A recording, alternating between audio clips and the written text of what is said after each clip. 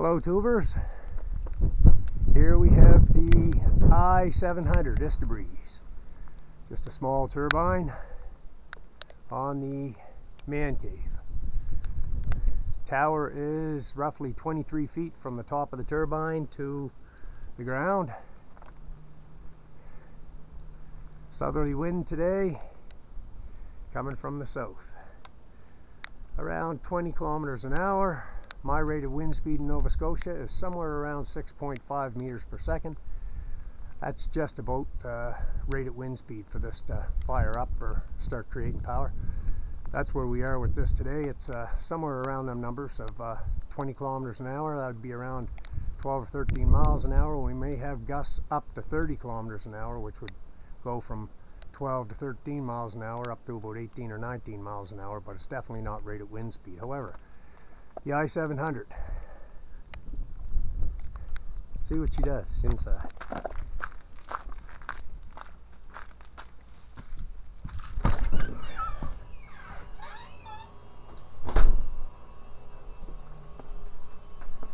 can faintly hear it from here.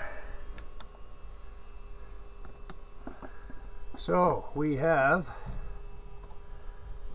this charge controller here, which came with the Ista Breeze, but it doesn't work with lithium iron phosphate. So what I've done is I've disconnected everything from the initial board, which is here.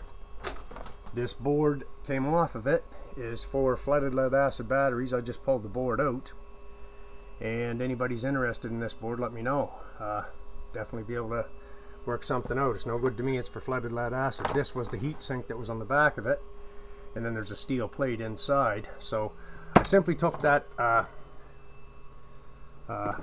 board out and I replaced it with 3 fuses, the 3 blue fuses, and then in there is a red fuse. The 3 blue fuses bring the 3-phase wires in from the turbine. They then go over here from the top of the fuses to this break. So in need of a storm, I can shut this right down. It also has this heat sink that I originally played with for about a week. So for 1 week, this heat sink with this 3-phase bridge rectifier on it, yeah, it worked. It worked, and it worked, well, I'm not going to say very well, but yeah, it worked. So I also installed this drop meter on the back here, and I also installed this shunt on the side so I could read it. So the negative off of this shunt goes over to this charge controller, and the positive comes from the positive line to this breaker, and it goes to the positive battery of to this charge controller. So it does have a breaker in it, 40 amp, and the other 3 are 20 amp, and the most this turbine can produce is 30 amps on full harvest. So the brake works, the turbine's fused, and I added the Drock amp meter to it.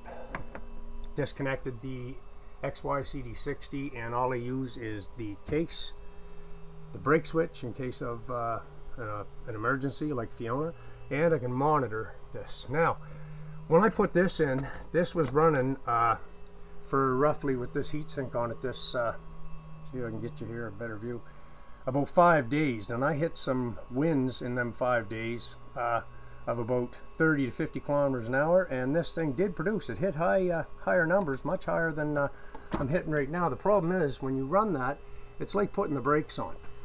What I mean by that is it's like flash charging. It would charge and then completely drop off to nothing. So the problem is that would be considered PWM, pulse width modulation. So it would, when it put the brakes on, it would take all the RPMs from the turbine, and the turbine would only give roughly small numbers. So you can see in the bottom right corner it has 503 watt hours in this. If I can get you dialed in here, bottom right corner. So in that 503 hours in 5 days, I created 240 watt hours from just the 3-phase rectifier. So the 3-phase rectifier in 5 days made 240 watt hours. I hooked this up 2 days ago, and it is an mppt. However, the mppt in 8 hours produced the same amount of power, a little bit more in 8 hours, than the three-phase rectifier did in roughly 5 days with higher winds. Now I'm only hitting 20 kilometers an hour out there, and if you watch this, you'll see that it does hit sometimes up to as high as 10 amps in this low wind.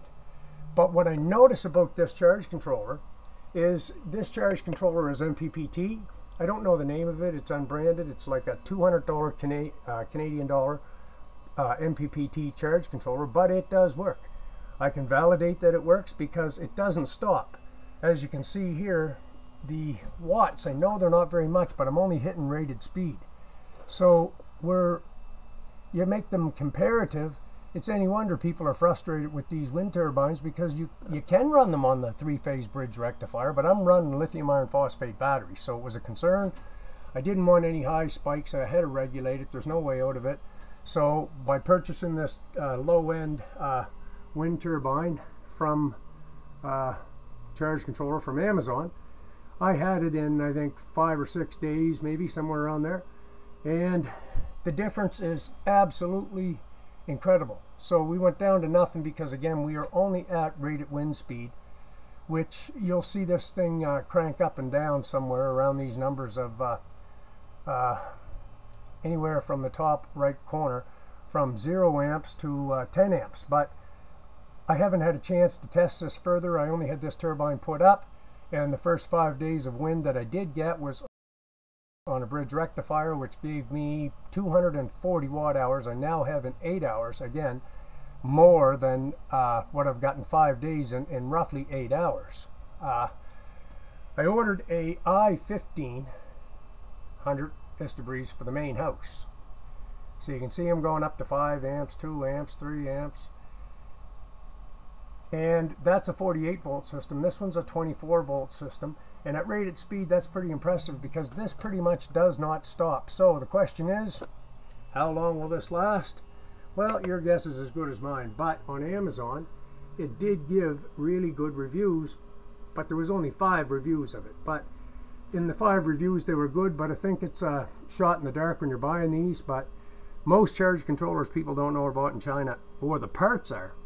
Anyways, but some of them are a higher end, like this Outback solar charge controller. But when you're looking for these wind turbine mppt charge controllers, it's very vague. There's very little information on it. It's hard to find something that you're trying to research, because it's almost like it's a new world for turbines to be in the mppt market. But I can tell you, as you can see here, this thing just keeps going, and even low rated wind speeds, this thing is where it shines. It will still create power, even though it's small amounts. It just keeps going. I know it's not a lot, it's a small amount, but it just keeps going.